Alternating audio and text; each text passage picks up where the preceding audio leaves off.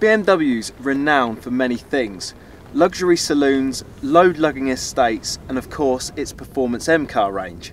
But one thing it's not that known for is electric vehicles, but that's until now, when we're being taken around in the new i3 that's taking centre stage at the 2013 Frankfurt Motor Show.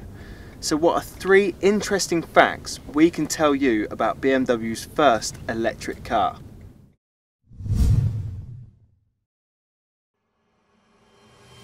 Number 1. It's available as all electric or a range extender. The full electric model uses 22 kilowatt lithium ion batteries capable of producing 170 brake horsepower, meaning the i3 can hit 62 miles an hour in 7.2 seconds. It has an 80 to 100 mile range on a full charge, but if you want more miles, a range extender is available. Now this has a supplementary 34 brake horsepower 650cc motorcycle engine. Performance figures do drop off, but the range goes up to 186 miles claimed. Number 2, it only weighs just over a tonne. Now that sounds like a lot, but the batteries are extremely heavy. BMW has managed to save weight on the construction, so the i3 is made of a mix of an aluminium bottom and the top is carbon fibre reinforced plastics. All of this means the i3 weighs around the same as any conventional city car. And number 3, it isn't cheap.